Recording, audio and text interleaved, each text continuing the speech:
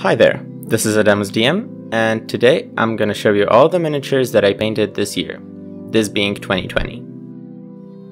My goal for this year was to paint 12 miniatures. I know that's not much, but because I was only starting, I wanted to set the bar quite low. To start off, I have this Tabaxi Rogue. I had a lot of fun painting this one, and I based it using little planks of wood, so it looks like a deck of a ship. I'm intending to use it in a sea-based campaign as one of the crew members, or maybe a playable character. Second, I have those 3 grung. They were not too complicated to paint, but I really enjoyed it. Also, the glossy finish makes them look damp, which is very accurate to what they're supposed to be. Next up, I have this guillotine from Deep Cuts. That was a very short project. I think it took me about an hour to paint it all. I really wanted to try painting the set pieces that WizKids sometimes does, and this one seemed fun to do. Next, I have this water elemental. I really love the sculpt, but I'm not yet an expert in painting those translucent miniatures. I like the effect that the white dry brush gave it. It makes it look a little bit like it's foaming on the surface. Next up, I have this dire wolf here.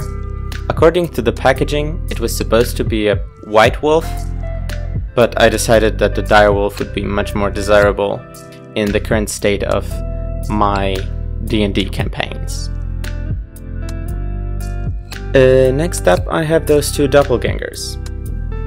Just like a dryad that I'll be showing in a second, they were painted more because I was bored than the fact that I needed them or wanted them painted expertly. Next up, we have a crocodile. I'm not very happy about this miniature. I think I just wanted to see if I'll be able to paint it convincingly, and I didn't manage. The water around it makes it look quite sloppy, and I think I'm gonna redo it in the near future.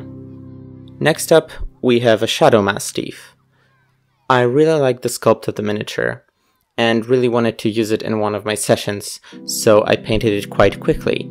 Even though I didn't put too much work into it, I really like the effect. Next up, we have this dinosaur. I think it's a raptor. I bought it mostly because the pose was dynamic. I didn't use it yet in any of my campaigns, and I'm not sure if I'm ever gonna use it. But I like how it came out. It was very fun to paint those stripes all over it. Next up, here's a dryad that I painted recently.